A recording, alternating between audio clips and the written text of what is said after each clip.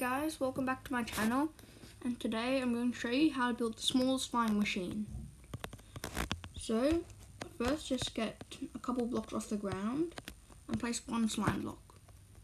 Then place a piston facing one way. Place a slime block in front of that piston and just give you a look.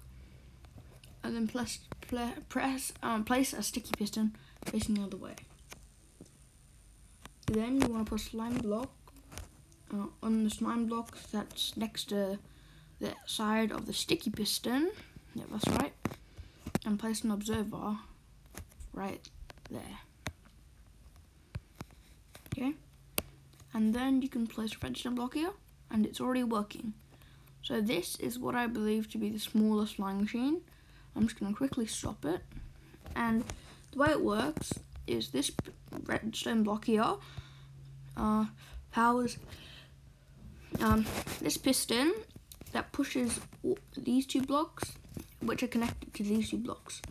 And then when this will detect an update when it gets moved, so it'll power this piston, that sticky piston, it will extend and go back, pulling this there. So if we just break this obsidian block, you'll see that's basically how it works. And this is the smallest one. I believe this is the smallest design. It is 4x3, and yeah. If you want to make it if you want to do something a little more complex, you could actually turn this into a what do you call it? Cannon. And the way you do that is just with a simple design like this and somewhere for you to stand. So let me quickly just get out a block, like wooden planks.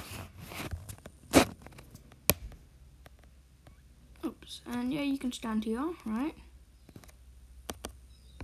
And then you get out your TNT.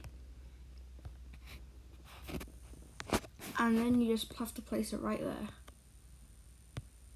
And then it gets shot off into the distance. So yeah. That's how you build it. Hope you liked this video. It was a really short one, and I'll see you later. Bye!